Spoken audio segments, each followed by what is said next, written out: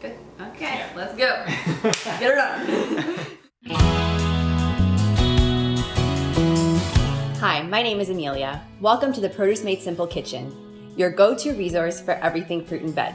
Today we're going to do a sweet take on a traditional strata, using fresh, local, Ontario tender fruit. You want to start off by using some day-old bread and cutting it up into some rough cubes. It's a little rougher than I wanted. But next, we're going to place it into a well-oiled baking pan. Next, we're going to lightly whisk together 5 eggs and mix in a 1.5 cups of milk. Next, we're going to take our egg mixture and pour it over our bread. For this recipe, we're going to be using 1 peach, 1 apricot, and a 1/4 cup of pitted tart cherries.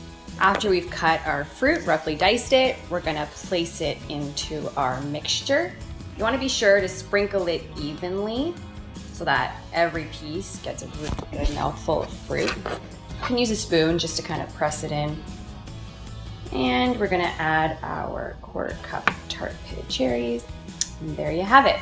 And now for the finishing touch, you want to sprinkle on some cinnamon. If you're serving a large group for Sunday brunch, let's say, we suggest that you cover it with some plastic saran wrap and stick it in the fridge overnight. However, if you're short on time or if you forgot, we suggest that you stick it in the fridge for at least an hour and then put it in the oven at 350 degrees for about 45 minutes.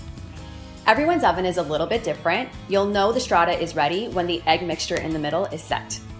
Depending on how hungry you are, this will serve anywhere from 4 to 6 people. Oh, this looks delicious. Place it in our plate. And we're fancy, so we're gonna drizzle on some maple syrup. And now for the best part, we get to try it.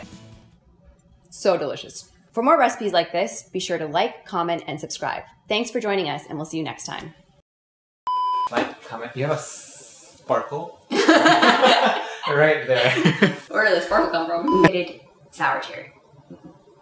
And just, do I say like, I don't say anything about putting them in. I'm just gonna put them in. I'm not gonna say anything about it. What do you mean? Like, when I'm done cutting them, whisk it all together and pour it over of our cubed bread. Our bread.